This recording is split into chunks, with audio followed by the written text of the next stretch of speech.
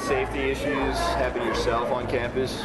Personally, no, but I've heard of, I had a friend who was flashed by the guy last year who went around in the trench coat revealing his downstairs area to various students, but I've never personally had anything happen. I think for the most part the LSU PD does a pretty good job. I think, you know, it seems like it's pretty safe. Well, for men, I don't really worry as much, but I can see for girls it being a little bit of an issue. You want to stay in well-lit areas and things like that. And do you think it's lit enough or to use?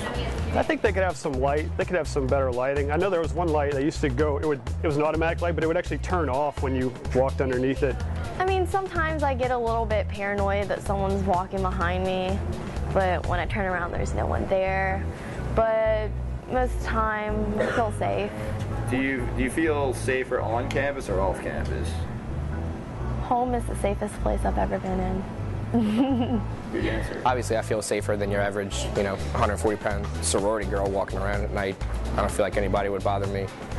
But it's still an issue for some students rather than others. Well, we always try to stay, in big groups of people walking around tailgates. I mean, safety is always an issue because people get drunk and belligerent.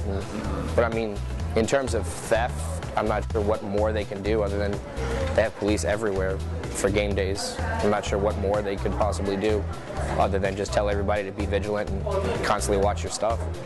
They can't be everywhere at once.